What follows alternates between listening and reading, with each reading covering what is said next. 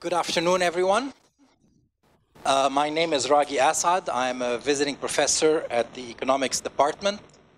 And I'm really delighted to introduce our speaker and also say a couple of words about our hosting organization, which is the Alternative Policy Solutions Project, which is a research project here at AUC that is whose goal is to basically come up with policy solutions that are executable, that could be adopted by a government, that would be alternative in the sense that they would have social justice as one of their important objectives, as well as the usual objectives of promoting growth and economic development.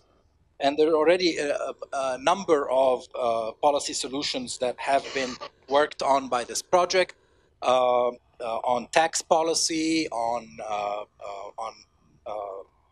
guaranteed income for the population, on education. So I would at least urge you to keep looking for some of the products of the Alternative Policy Solutions project. But I'm absolutely delighted to be able to introduce our speaker today. John Roemer is the Elizabeth S. and Varick Stout Professor of Political Science and Economics at Yale University. His work concerns the intersection of political economy, political philosophy, and economic theory. His current interests include constructing the micro-foundations for human cooperation, a topic that has been ignored by economic theory despite its extreme importance in explaining how the success of the human species. This is the topic of today's lecture, and John will be talking about his upcoming book that is in press on how we cooperate, a Kantian explanation. John is a fellow of the Econometric Society, the American Academy of Arts and Sciences, and a corresponding fellow of the British Academy, and a past fellow of the Russell Sage Foundation and the Guggenheim Foundation. And he also holds honorary doctorate degrees from the University of Athens and Queen Mary University of London, and his actual PhD is from Berkeley. He's also the past president of the Society for Social Choice and Welfare. He has a long list of very influential books that have influenced me and my work quite a bit. I'll read you some of the titles. A General Theory of Exploitation and Class, which was published in 1982. Theories of Distributive Justice, published in 1996. Equality of Opportunity, published in 1998. Political Competition, published in 2001. Racism, Xenophobia, and Distribution, published in 2007. And Sustainability for a Warming Planet, published in 2015. So you can see the range of things that John writes about. I was particularly influenced by his work on equality of opportunity, and in fact, I had the good fortune of being able to co-author an article with him on equality of opportunity or inequality of opportunity in Egypt. And this is the topic that we will be discussing on Tuesday in a public lecture at Oriental Hall on the Tahrir campus at 6 p.m. So I hope all of you can join us then as well. So please join me in welcoming John Roemer.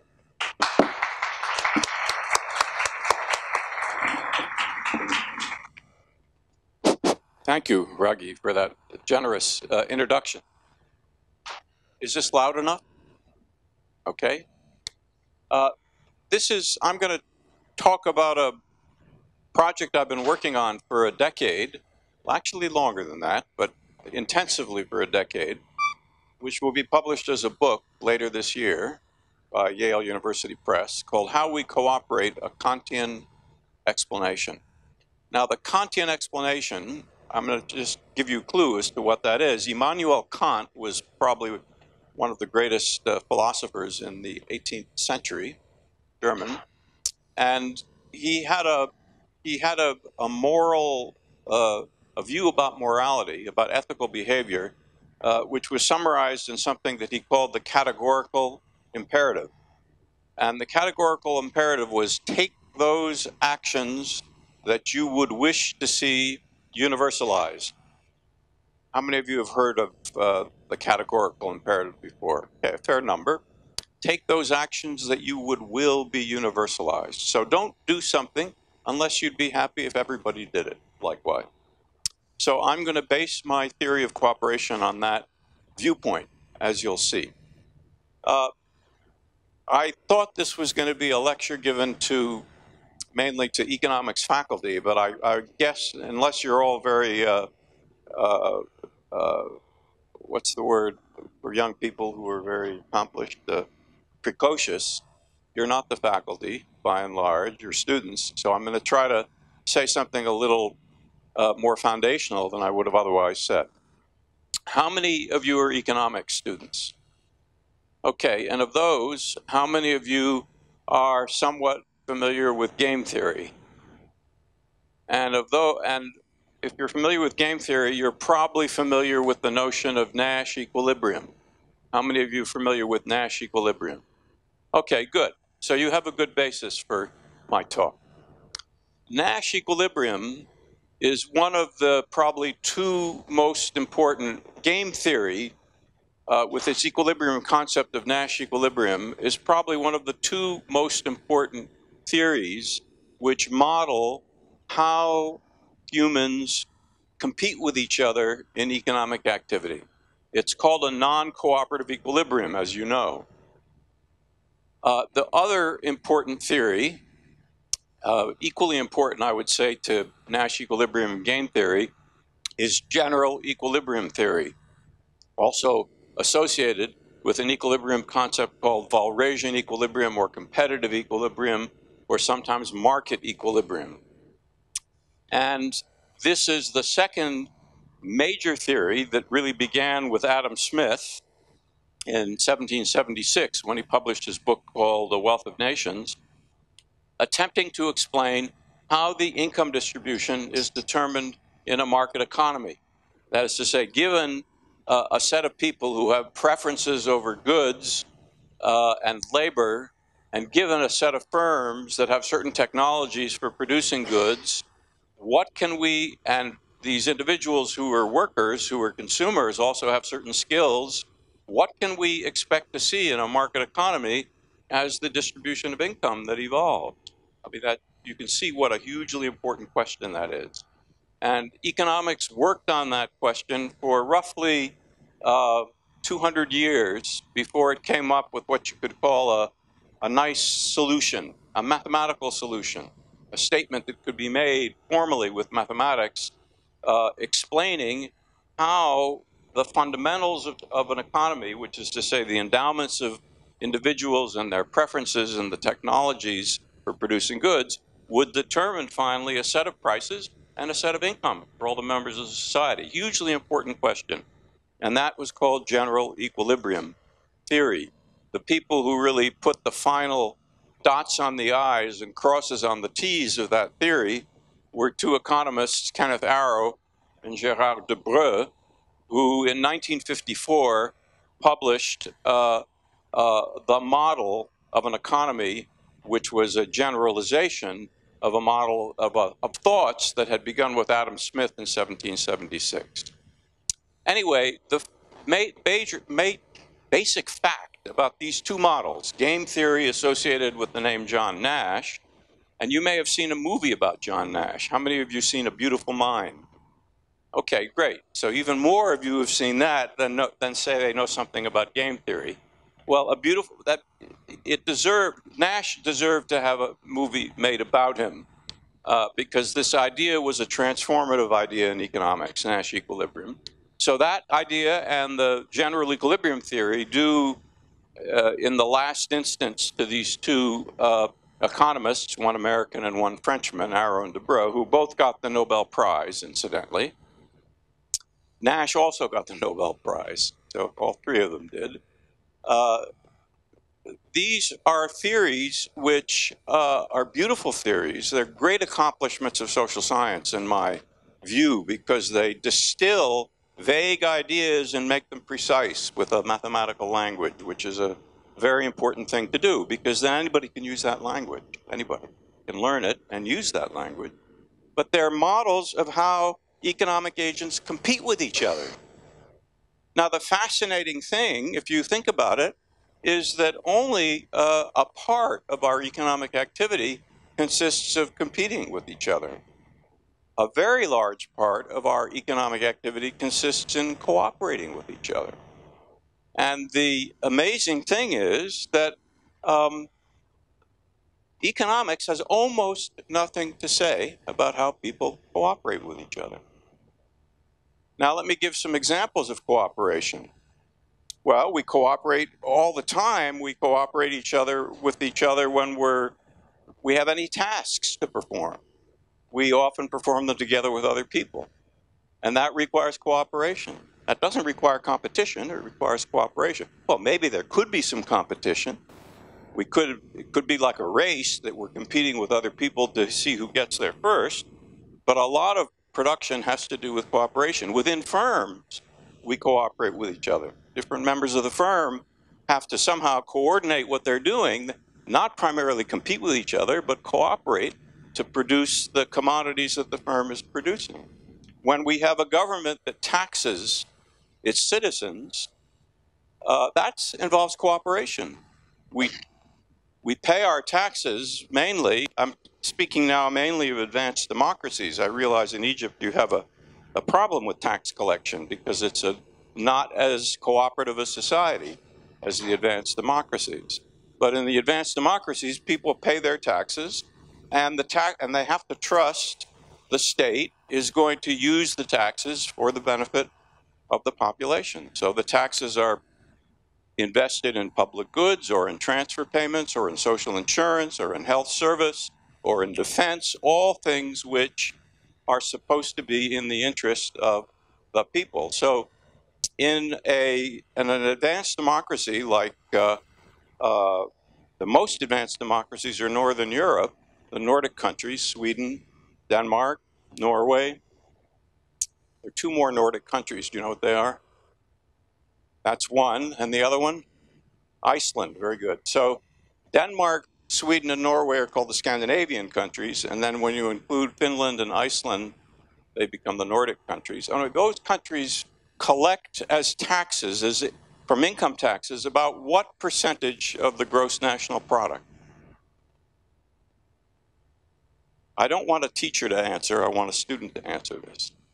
About what percentage of the gross national product is collected in taxes in the Nordic country? About 50%. A little more in Sweden, maybe a little less in Iceland, but about 50%. In Germany, as you go down in Europe, the figure falls. In Germany, it's still over 40%. In France, it's probably 40%. In the United States, it's 31%. So we're the least cooperative of the major advanced democracies. But still, 31% is not bad. I don't know what the figure is in Egypt. Does anybody know? Ragui, what is it? How much? 12%? Okay, so you're way down in your level of cooperation as measured by that. But the interesting thing is human societies have now grown to be hundreds of millions of people who live basically peacefully together in large cities. I mean, murder rates are trivial, right? I mean, 3 per 100,000 per annum or something. I mean, they're not large. So we live together in these big societies, even bigger countries where we're not constantly at war with each other. There are countries with civil wars, but it's a relatively rare event, especially as the countries become more advanced. So if you compare that to an animal, a tribe of chimpanzees that lives in a group of between, say, 30 and 50 or 80, and can't grow larger than that, largely because they don't have the ability to cooperate with each other. So cooperation is a huge part of our toolkit, which helps us not only in everyday life, because we don't kill each other on the roads, we cooperate in traffic, but also in economic activity, we cooperate all the time.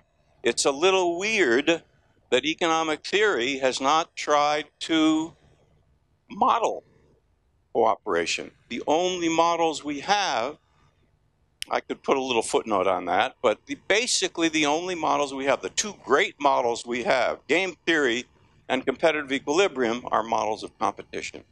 Why haven't we modeled how we cooperate? So that's what I'd like to start to do with my work, to model how we cooperate. So can I have the first slide? So there's a evolutionary psychologist named Michael Tomasello who has done some wonderful experiments that demonstrate that among the 5 species of great ape, that's the group we belong to, those 5 species are humans, chimpanzees, gorillas, orangutans, and bonobos. We are the only ones who cooperate with each other to any significant degree. And he does these wonderful experiments where he gets 2 infants who have to cooperate to get some food or some candy. And then there's a parallel experiment with 2 chimpanzees who have to cooperate to get some food. And the infants always succeed in doing it. It's natural. They figure out how to cooperate to get the food. The chimpanzees don't, because they maybe try once to cooperate to get the food, but then they fight over it. They can't share it. So it's not worth the cooperative effort to get the food. It's not that much food, and it's not worth fighting over it. And so they don't do it again. So it's a beautiful experiment, and he's done it in many, many versions. Tomasello claims that the capacity to cooperate is ingrown. We are born with it, and it evidently came from the common ancestor to these 5 great apes. We don't know who the common ancestor was, what the name. We don't have a name for that species. We don't have any archaeology. We have not discovered the skeleton of the common ancestor. But his view is that the common ancestor must have possessed this ability to cooperate with others, which we got. It was passed down to us, but it was not passed down to the other 4 species of great ape. So some pieces of evidence about our ability to cooperate. Among the 5 great apes, humans are the only ones who point and mime, imitate an animal. So why are we the only ones? Because Tomasello says pointing and miming were primitive forms of language which were useful in hunting. But they were only useful in capturing prey if you cooperated with the other person. I mean, you didn't need to hunt and to point and mime if you did all your hunting by yourself. But if you wanted to catch a large animal, which you couldn't do by yourself, but you could with someone else and share it, it was useful to be able to point and mime. Chimpanzees don't point. Surprising. Even when they're with other humans and trying to communicate with humans, they don't point, nor do they mime. Another piece of evidence, which is very interesting, is the fact that only humans have sclera. The sclera is the white of the eye. Why is that interesting? Because it's only because we have whites in our eyes that you can see what I'm looking at, unless I move my head. If I go like that, you can see that I'm looking over here at her. Only because I have whites in the eyes. If your eye were totally black, you can't see that. Again, it has been shown, it has been hypothesized by biologists that that was useful in hunting. It's useful for, if you and I are going to try to catch that animal, it's useful for me that you could see what I'm looking at, and then we can go capture the animal together. Wouldn't have been useful if we weren't naturally cooperators. Language is obviously the main example of the evolution of something which was extremely useful in cooperation, but would not have been terribly useful in a non-cooperative species. Why? Because of the problem of what game theorists call cheap talk. Why should you believe anything I'm saying to you if we're competitors? I would just be trying to mislead you, right? Because I want the good stuff for myself. So these examples show that are indicative of the fact that only humans really have this ability to cooperate. So a fortiori, we economists should be trying to provide a model for how people cooperate. Micro foundations, in the sense that Nash equilibrium provides a micro foundation for how people compete with each other. Could I have the next slide, please? So, economics does have a theory of cooperation. So I now want to back off and say that I have not been telling you the entire truth. The entire truth is economics does have a theory of cooperation, but I think it's a kind of a weird theory. Economics tries to explain cooperation as a non-cooperative equilibrium of a multi-stage game. So here's the idea. Suppose the game is a prisoner's dilemma. How many of you remember the prisoner's dilemma? Okay, good. I actually have a slide. Could we advance a few slides to that's why it's nice for me to do it myself. But keep going, please. Keep going. There it is. That's it. Okay, so here's the payoff matrix of the prisoner's dilemma. So there are two strategies that are usually called cooperate and defect. There's a row player who we think of as choosing the row of the matrix, and there's a column player who we think of as choosing the column of the matrix. And these numbers give the payoffs to the row and the column player respectively at any point, at any of the four cells in the matrix. So if the row player plays the top row and the column player plays the second column, then these are the payoffs. They both get 0. Okay, so what is the Nash equilibrium of this game? How many of you know what it is? What's the non-competitive equilibrium? What non-cooperative equilibrium of this game? You don't remember. Okay, so the answer is they both play D. They both defect. They both defect. And what's the logic behind that? Well, it's the logic of Nash equilibrium. So let me explain it to you. Suppose they were playing in this corner, CC. CC is much better for both of them than DD, right? They both get a payoff of 1 here, and here they get a payoff of 0. But CC is not stable under Nash reasoning. Why? Because suppose the column player switched to D, holding fixed what the row player is doing. Hold fixed that at C. Column player shifts to playing D, so he moves the solution to this, and 2 is greater than 1. That's the column player's payoff. So he's going to do that move. So this is not a stable point, right? Is this stable? Would it be stable for the second guy to play D and the first guy to play C? Is this stable? What should the row player do here? The row player is playing the second row now, right? What should the row player do? The row player should shift to the first row. No, I'm sorry. The row player should shift where? Where should the column player shift here? The column player should shift to the second column, because then his payoff would increase from -1 to 0. So this is not stable either. Turns out this is not stable either, but this is stable. Well, let's check it. Here the row player is playing the second row, the column player is playing the second column. Can the column player profitably change the column he's playing? No, because if he shifts to here, he gets -1. Can the row player shift profitably from what he's doing, given what the column player is doing? No, because if he shifts to here, he goes from 0 to -1. So the unique stable point, or what we call the unique Nash equilibrium, is they both defect on each other.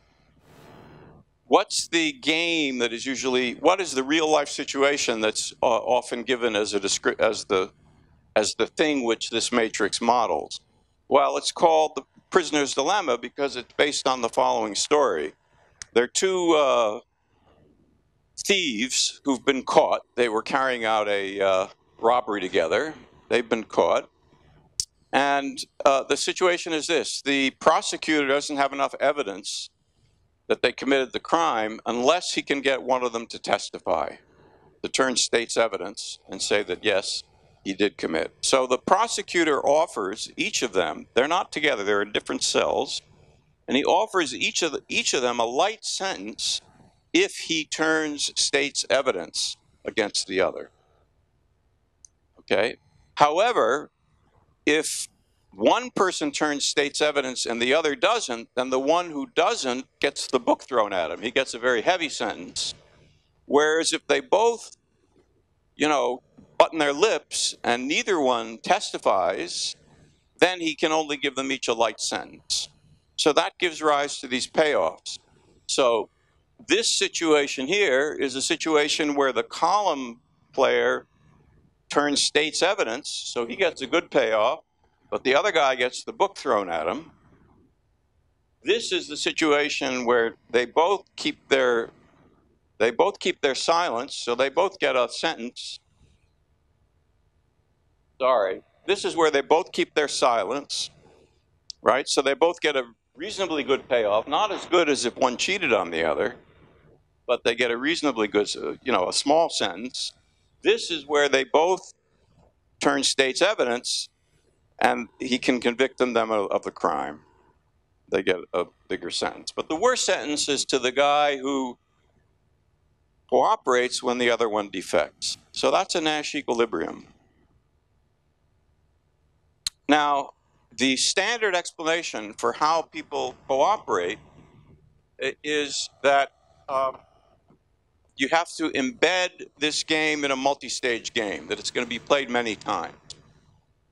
And the idea is this: in the first play, they get to choose cooperative defect. In the second stage of the game, if one player has defected, then the other should punish him. But punishing has a cost. It's not costless to punish somebody else. I mean, if you try to beat him up or slit his throat, he may try to, fight you back. So there has to be a third stage of the game in which, if somebody didn't carry out, this is hard to imagine with two people, so imagine it's with many more people. There has to be a third stage of the game such that someone who was supposed to be a punisher of defectors in the second stage, who didn't carry out the punishment, himself gets punished. And there has to be a fourth stage of the game so that the person who was supposed to carry out the punishment against the one who failed to punish, if he didn't carry out what he was supposed to do, he has to get punished. So if you have the game with an infinite number of stages, or with a finite number of stages which is unknown, it's never known what the last stage will be by anybody. If you have such a game, it's possible to design an equilibrium with punishments which is a Nash equilibrium. That is to say, which has the property that each person shouldn't deviate from what he's supposed to do at each stage of the game, in which everybody cooperates the whole time. And that basically is the only good explanation, I mean, the only rigorous explanation of how people cooperate according to standard game theory. Now, my reaction to that explanation is it's too complicated. I mean, you may think economics is complicated, but the sign of good explanations is they're reasonably simple. It's reasonably simple. So what do I propose in this game? What is the cooperative way to play this game? I say that when people cooperate, they learn to think in the following way. When they see a situation like that, which is symmetric, each of us are symmetrically placed with respect to the payoff. I don't think in the terms of Nash. I don't necessarily think, if I'm a cooperator, I don't necessarily think, what's the best thing for me to do given what the other guy is doing? I think we're both similarly situated. We're both equally intelligent. We're both come from the same culture, perhaps. I'm going to play the action I would like both of us to play. So I ask myself the question, given that we play the same action, which is pretty likely because we're going to reason in the same way, we're probably going to come to the same conclusion. So given that we're going to play the same action, that restricts us to the main diagonal of this matrix. Given that we're going to play the same action, that's my hypothesis, what is the action I would like that to be? It's cooperate, because 1 is greater than 0. So that's what I call Kantian optimization. I ask myself, what is the action I'd like both of us to play? And why is that Kantian? Because I'm asking myself the categorical imperative question. Take those actions that you would wish to see universalized. Okay? And notice that gets me the good solution. We're both better off in that solution than if we play non-cooperatively and get 0, 0. We're both better off. This solution is called Pareto efficient. This is Pareto inefficient. Pareto efficient means there's no state of the world which can make both of us better off. This is Pareto inefficient, because this state of the world makes us both better off. So the virtue of that kind of Kantian optimization is that it results in a Pareto efficient allocation. Okay, so that's the introduction to this idea.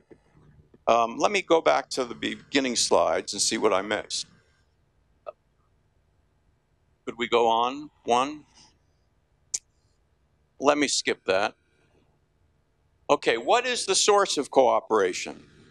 It's solidarity and trust. So I'm not saying people always cooperate. The situation has to be solidaristic, and there has to be trust. What does solidarity mean? It means not what you perhaps think it means. It doesn't mean that we feel something about other people.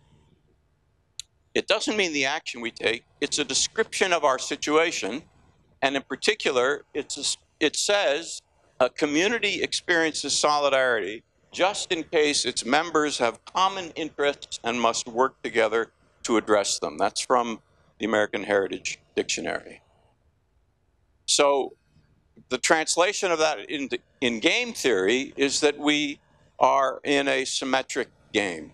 We're all similarly situated in the game, the way we were in the payoff matrix of the prisoner's dilemma. It's not altruism. I don't require that you care about me.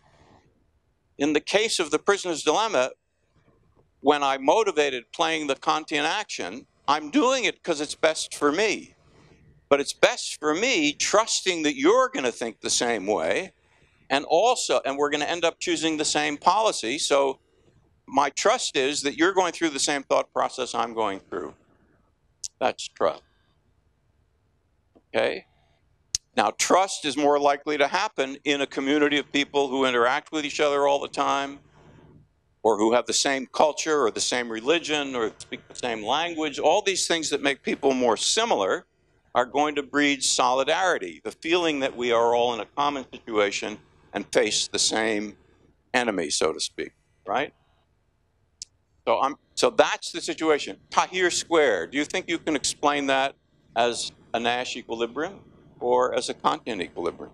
Thousands of people come out in the street. It's dangerous, but people do it. Well, if you were thinking in the Nash way, how would you think? You'd say, well, I can either go out and participate or I can stay in my apartment. If I go out and participate, I'll make some very, very small increase in the probability that the demonstration will have a good outcome. That is to say, we'll overthrow the government or something like that, right?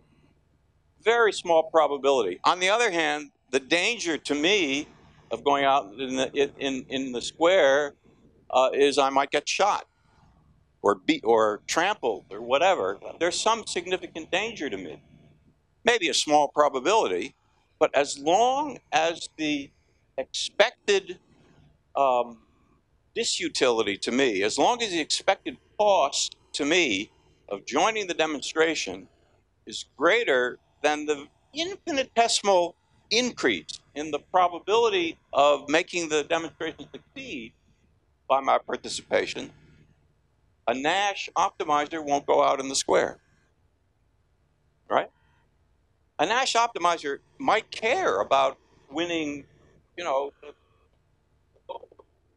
that's not what gets them to go out. A Nash optimizer only participates if the expected cost to him is less than the marginal increase in the benefit that he conveys on the demonstration by participating. So what's the Nash equilibrium, assuming it's the case that the expected cost is greater than the marginal difference that one person makes in the successive demonstration? What's the equilibrium in Tahir Square? Nobody participates. And that's the general result of Nash equilibrium in the production of a public good. The demonstration was a public good. That is to say, it was going to do everybody who participated some good. I mean, if it succeeded, right? But the problem with public goods is that the individual cost to participating in the production of the public good is usually greater than the very small increase in the size of the public good that one's participation makes. And so the general problem is that we don't produce public goods in competitive situations. Content equilibrium, however, explains it. I say to myself, would I rather everybody participate or nobody participate? That's the question. Well, I'd rather everybody participate, so I should participate. There is a morality involved, right? It's a morality in how we optimize. I'm going to give a few more examples, then I'm going to stop, right? So let me see my list of examples. Here are a bunch of examples of where I think we observe content equilibrium and not Nash equilibrium. The first is recycling. Do you recycle here in Cairo? Moderate. Okay. So usually when you recycle, you have to make a choice as to do you just throw all your garbage in one can or do you put it in different cans? You may have to carry the recycled can to a special place to deposit it, whatever. So there's a little cost in recycling to the individual. The benefit that the individual's participation makes in creating a clean environment by recycling is infinitesimal, right? Probably less than the personal cost to you. Again, I'm not asking you how much do you like a clean environment. I'm asking what difference does your participation in the recycling effort make to the clean environment? And the answer is very, very little. So if in fact the cost to you is greater than that marginal benefit you make, you shouldn't recycle. So the recycling equilibrium should be zero. Nobody should recycle.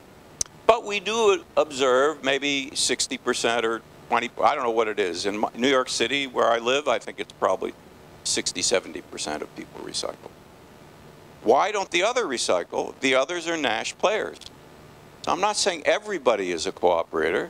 The others are thinking, well, I may like a clean environment, but it's not worth it to me to contribute to it. That's the Nash reasoning. So I'm not saying everybody's a cooperator, but I think that explains why we see such large cooperation. Think of that explanation of the multi-stage game with punishments. Do you get punished if you don't recycle? Well, normally nobody sees whether you recycle or not. There's no issue of punishment. There's no issue of being seen. Second example is voting. Voting is a big paradox for political scientists. Why do people vote in such large numbers, especially in a country where you're not penalized for not voting? Very few countries penalize you. Some countries fine you for not voting. Most countries don't. Yet we see large numbers of people voting. And the cost of voting is often non-trivial. You have to take some time off work or out of your day. You may even have to stand in a line for an hour to vote. It's a non-trivial cost, and the benefit you make to voting, namely the very small difference you make in the probability of your candidates winning, is probably less than the cost of voting. But many, many people vote. I say they're reasoning in the Kantian manner. They're saying, what is the action I'd like everyone to take? Well, if we're in a democracy, then I value democracy, and I vote because I'd rather everybody vote than nobody vote. Or I might limit it to the people who are voting on my side. for my candidate. I might limit the Kantian reasoning to that group. Would I like everybody who supports my candidate to vote, or none of the people who support my candidate to vote? Well, I'd like everybody to, so therefore that's the Kantian action. A third example is tipping. Why do people tip in restaurants? Well, often you're not, I mean, take the case where you're not going to see the waiter again. Nobody sees really whether you tip or not. Why do you tip? There's a cost to you. The benefit you make to the waiter's salary is really pretty small.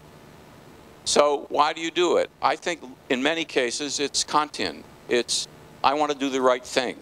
Let me say something about doing the right thing. Why is it the right thing?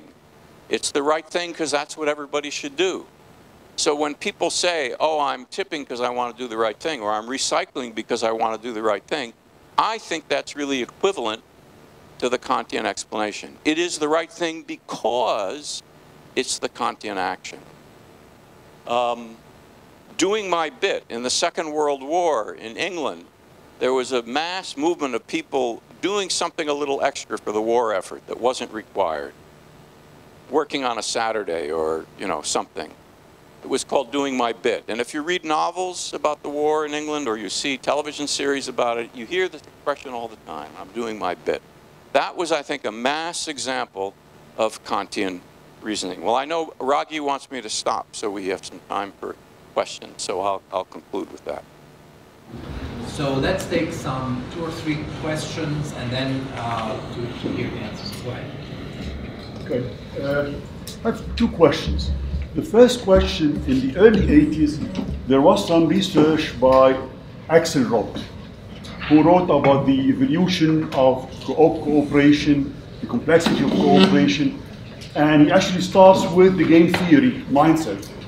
But then he gets exactly similar to what you're saying. He gets into altruism, and he talks about trust. But he looks at it from an evolution perspective. He says, well, his co-author, his co-researcher was actually a biologist. So he was looking at it to evolve, you need to cooperate. Now, this is one. The other is about trust. Interesting, when you talk about literature in supply chain, for example, or how do you form alliances, people start talking about trust. And the same thing also in the literature for project management in unknown unknowns, which is the ultimate uncertainty. And then they talk about trust, but they look at 2 parts of trust. I trust you because you're competent, and I trust you because I trust your motives. And to trust, I really have to have both, which makes it complex. So I just wanted to know your... Well, I'm glad to have these examples you give about trust, because that makes perfect sense to me. And what I want to point out to you, just to push my program further, is trust is absolutely irrelevant for a Nash player. I don't have to trust anything about your behavior. I don't have to talk with you at all. Why? Because I'm doing the best thing for me given what you're doing. And in a Nash equilibrium, everybody is doing the best thing for himself given what all the others are doing. And so it's a stable point. There's no trust. There's no issue in talking to other people. So whenever we talk about trust being important in a situation, it can't be a Nash equilibrium that we're talking about.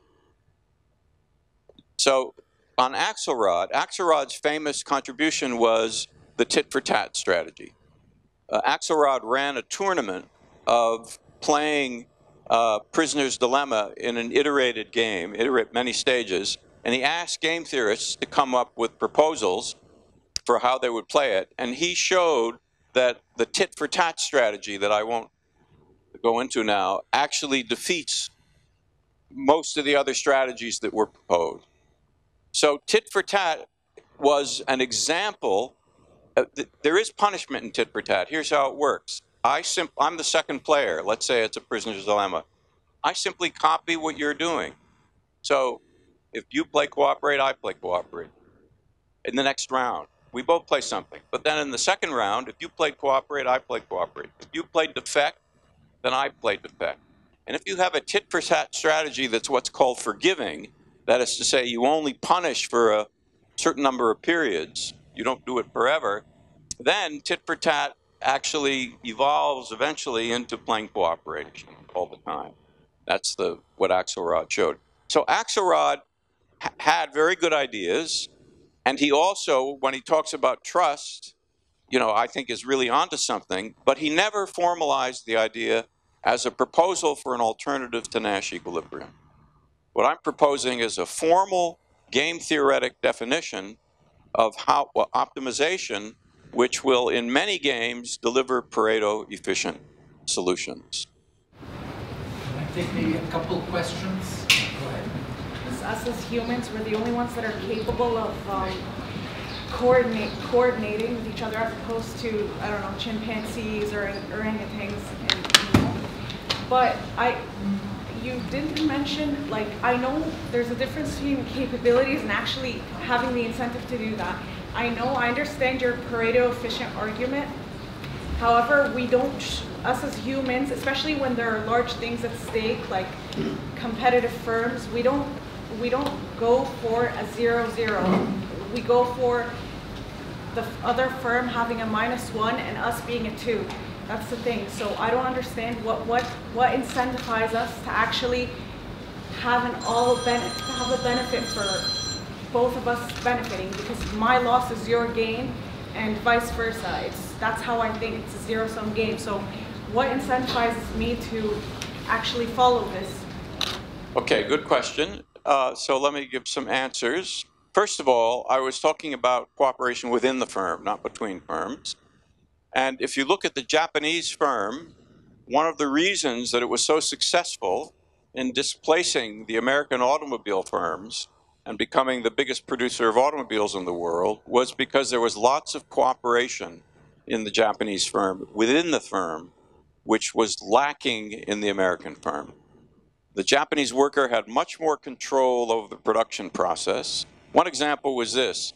In the Japanese auto firms, on the assembly line, there's a button above every worker's spot where he can stop the assembly line by pressing the button. And he would use it if there was a defective, piece of stuff coming through on the assembly line. In the United States, when the Japanese toured the American firms and they saw there were no buttons, they suggested to the Americans that they install these buttons. They said it's really going to increase the quality of the cars you produce, because workers will see problems, they'll stop the button and they'll take that piece off to be repaired. The Americans said, oh, we can't do that. We wouldn't have any production. People would be stopping the line all the time. So that's an example of cooperation within the firm. Now I'm going to talk about cooperation between firms. If you have two oligopolists, what they will try to do is set a price, or three oligopolists, doesn't matter. If you have a small number of oligopolists producing the same good, what they try to do is to set the price at the level that maximizes the joint profits. That's illegal in most countries because it's bad for consumers. But that's the Kantian equilibrium for the oligopolists. The oligopolist is to choose the price that I would like all of us to choose, the price that will maximize my profits. Well, typically, maximizing my profits, if we're all equally have the same technologies, that maximizes joint profits. So the price collusion among oligopolists is what they try to do if it's not illegal. Of course, bad for consumers, but for the group of oligopolists, if that constitutes the game, they should play the Kantian equilibrium. The third point is, if the stakes are high enough, people may compete. They might not cooperate. So I'm not saying cooperation is universal. It depends upon the degree to which people view themselves as being in a solidaristic situation with other people. So you see workers in a firm cooperating to go out on strike.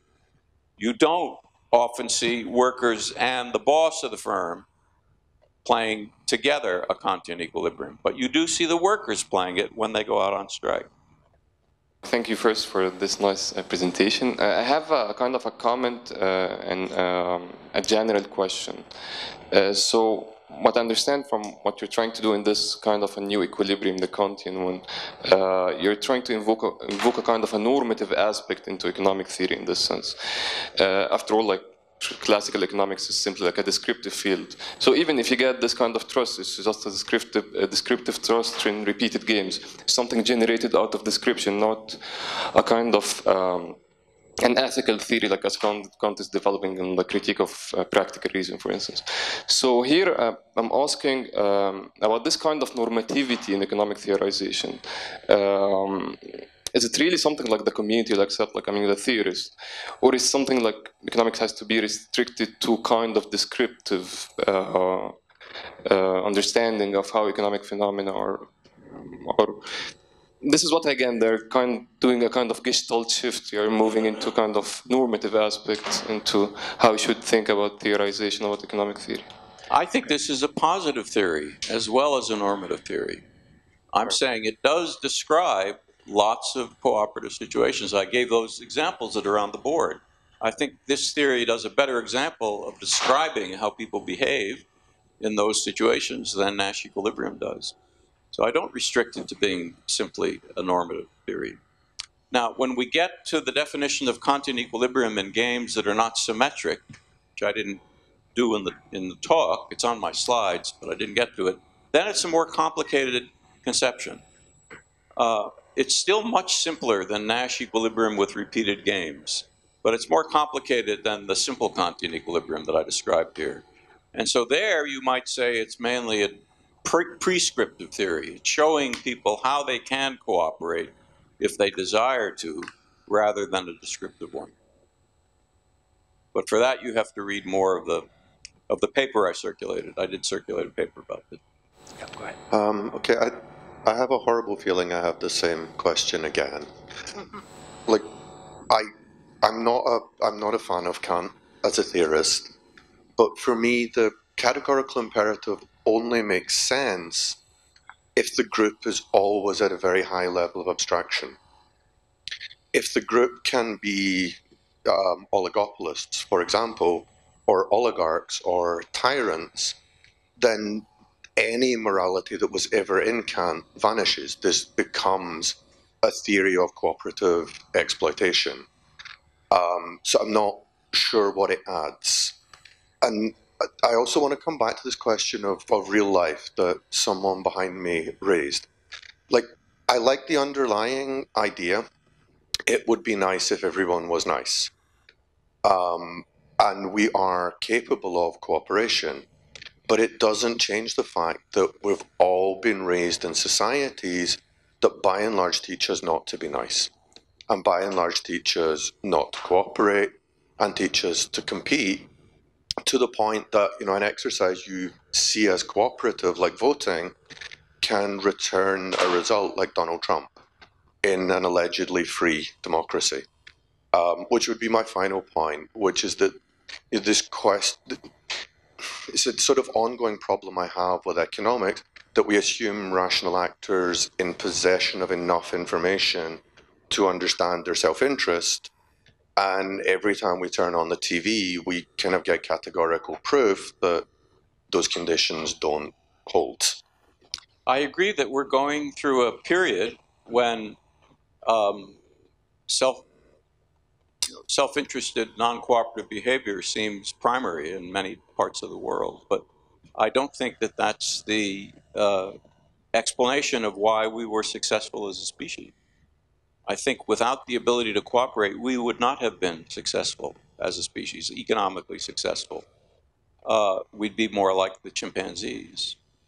There are even biologists who argue that the reason we have large brains is because we already had a tendency to cooperate. The argument basically goes as follows, that large brains are necessary for carrying out complex tasks. What's a complex task? Well, it's one that has to involve a lot of people, so it has to involve coordination. So there is even this theory that that's why the large brain evolved. So I think you're underestimating the amount of cooperation that exists. I also think it's true that in capitalist societies, the people who make it to the top are the Nash players. They're the people who don't mind stepping on other people. It's very hard to become a billionaire if you never step on anybody else. So I think there are lots of ordinary people in society who, for instance, choose their occupations not with an eye to maximizing their wealth, but with an eye to doing something good for society. I really think there are lots of people who think that way. Well, yeah, professors, nurses, social workers, teachers, but lots of people. I mean, scientists who become scientists rather than opening up firms. Of course, now we see scientists also opening up, IT firms. But there's a lot of pressure, certainly, in capitalist society to make money. Money is life's report card. It shows how valuable you are. To make a lot of money, you show your report card, right? Which is your castle that you live in. I don't think that's part of human nature. I think that's something that we have at this stage in history. I'm interested in changing the way people think, and I have a small bailiwick. My bailiwick is other economists. That's mainly whom I try to convince. So I want to put forth a theory which shows that cooperation can be thought of at the same level of abstraction and mathematical sophistication as our theories of competition, because I think that will get economists to see cooperation in more places than they normally look for it. They normally just see competition going on, and they tend to be blind or overlook the cases of cooperation that exist because they don't have a good theory for it.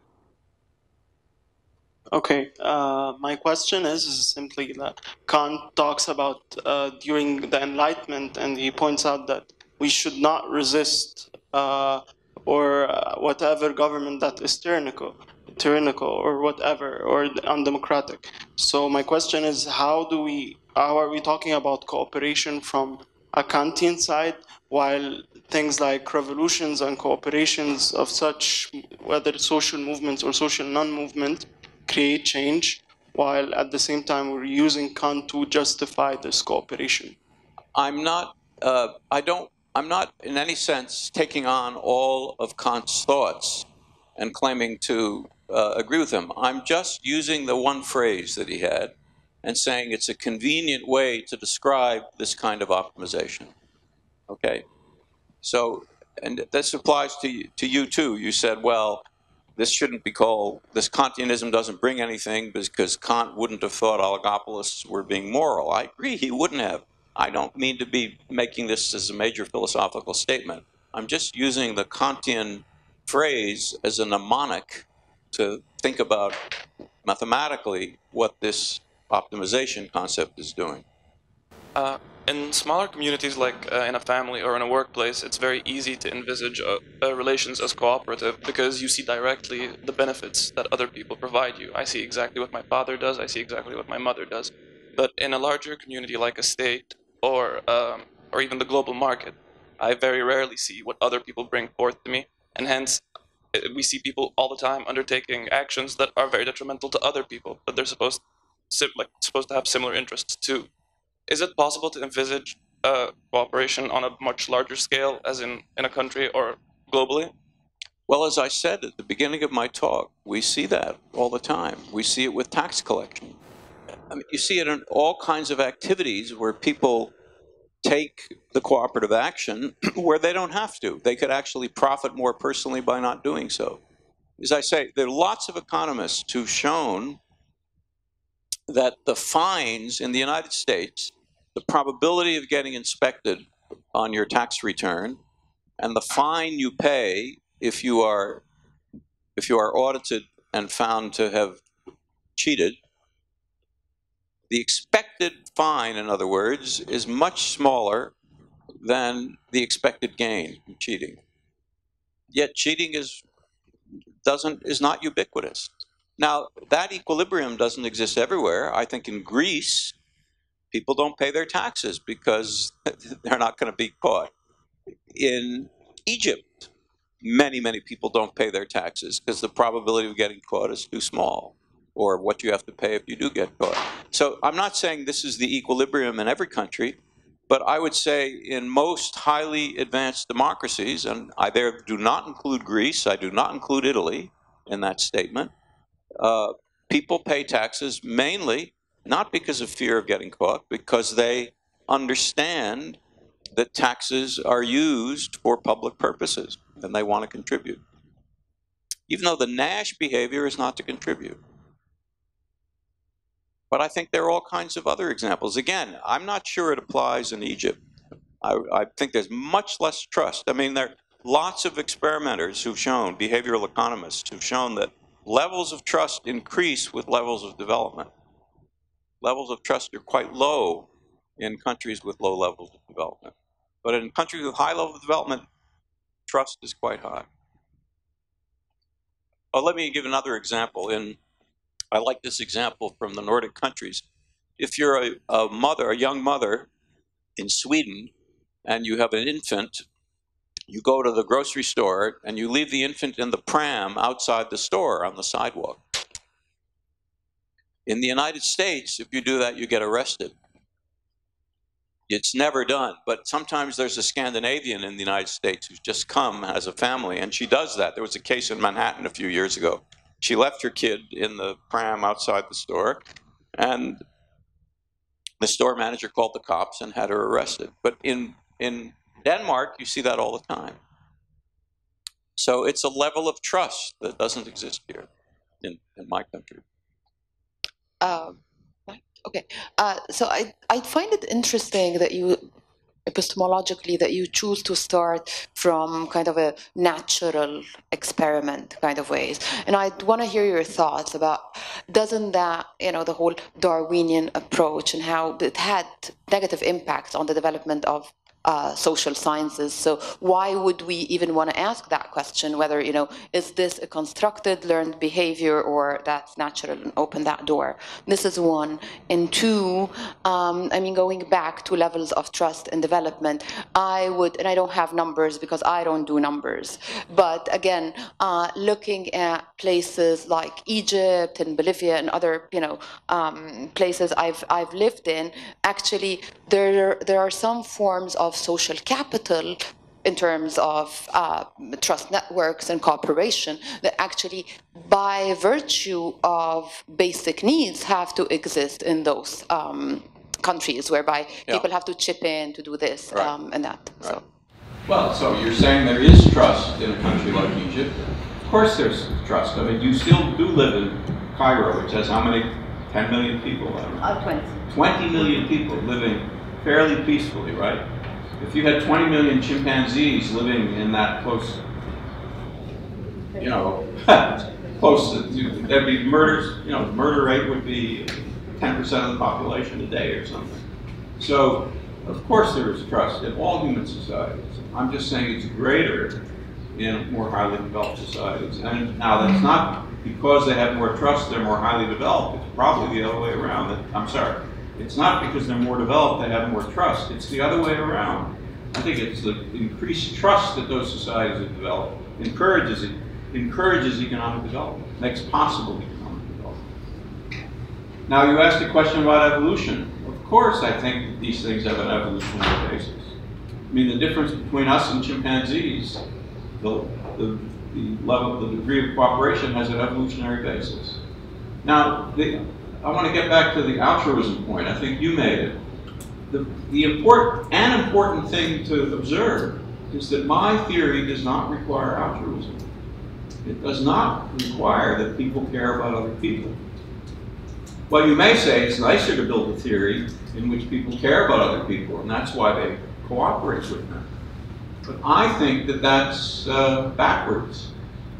And I think that we should build on the machinery that evolution has given us. That machinery is our ability to cooperate.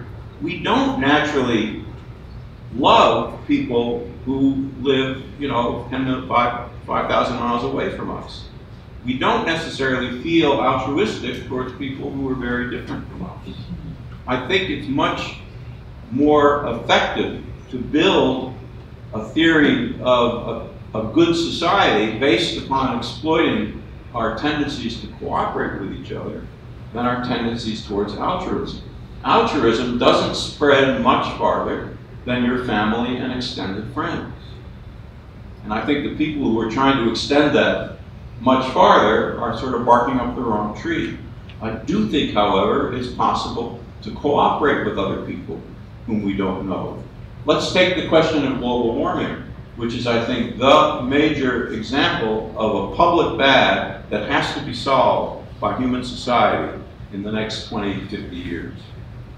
I mean, if we're going to avoid really destroying a large part of what we consider to be civilization, I think we have to solve that problem. That's going to require cooperation. I don't think it requires altruism. And I think cooperation is sufficient to solve it also. Set the microphone towards that side. The examples are very interesting that you're bringing up here, but it just gets, I noticed that they basically come from a particular kind of countries, a small group of countries in that very far north of the universe or our planet. It looks like more like a country or culture specific behavior rather than species specific behavior. I don't see the same patterns of cooperation or levels of cooperation achieved in other cultures if you go beyond the Nordic or Scandinavian nations. So the culture is a factor here. One other thing, the seven examples here that you give on the screen are conventionally not economic, actually. If economics is about the production of wealth, about the pricing of goods, if it's about how you advertise, how you control the market, etc. None of this is about economics, even though, yes, there is a great deal of cooperation implied in such a kind of activity. So I would say here what we're talking about is about cooperation in non-economic domains of action. So explaining human behavior, cooperative human behavior, but not necessarily in economics, in other things. So this would rather complement maybe the Nash equilibrium, because Nash equilibrium is maybe about economics, but it fails to explain other kind of behavior, cooperative behavior in other domains, in non-economic domains, in non-competitive arenas, I would say. The conventional say we deal with this issue of people cooperating by forcing them to cooperate, by the problem of the public good and how the public good is provided, how people are, how the activities are regulated in a way so that people are, the public good can be provided without people taking advantage or dealing with the problem of the free riders, etc. So it's a rather complement, but in a particular kind of behavior or activities that are not addressed by the conventional economic game theory or economic theory. Okay, what I show in the grown-up version of this talk, which I didn't do because it was mainly students here, is that you can formalize what the free rider problem is, and you can formalize what the tragedy of the commons is. And you can show that Nash equilibrium in games which are called monotone increasing, which are games where public goods are being produced. What's a monotone increasing game? It's a game where everyone's payoff function is an increasing function of the contributions of the other players. So that's like contributions to a public good. It's good for me if you contribute to the public good. A monotone decreasing game is a game where everybody's payoff function is a decreasing function of the contributions of the other players. That's a common pool resource problem. We're all fishing on a lake. There are decreasing returns to scale in labor on the lake. The fishing of other fishers decreases the productivity of the lake to me. So what I show is that Nash equilibrium is always Pareto inefficient in monotone increasing games. That's called the free rider problem. And Nash equilibrium is always Pareto inefficient in monotone decreasing games. That's called the tragedy of the commons. And now the new statement is constant equilibrium is always Pareto efficient in both those kinds of games. So that shows that constant equilibrium solves the two major problems of Nash equilibrium, which is to say the free rider problem and the tragedy of the commons, in all games. And that includes a lot of economics. So you're not right. I mean, these examples, I agree, aren't primarily economic examples, but this has tremendous applicability to economics. I show that if you inject Kantian reasoning into the labor supply decision of workers in the general equilibrium model, the Arrow-Roemer model, then at any level of income taxation, you get Pareto efficient equilibrium. You completely solve the deadweight loss of taxation. The deadweight loss of taxation is a phenomenon associated with the fact that workers are choosing their labor supplies in the Nash way. If they choose them in the Kantian way, you can choose the tax rate exogenously. People can vote exogenously on what the tax rate should be, and the equilibrium would be Pareto efficient at any tax rate, even 100% tax rate. So this has tremendous economic application. It's just I didn't get a chance to get to it in this talk at this level. I think we have exhausted you, so please join me in thanking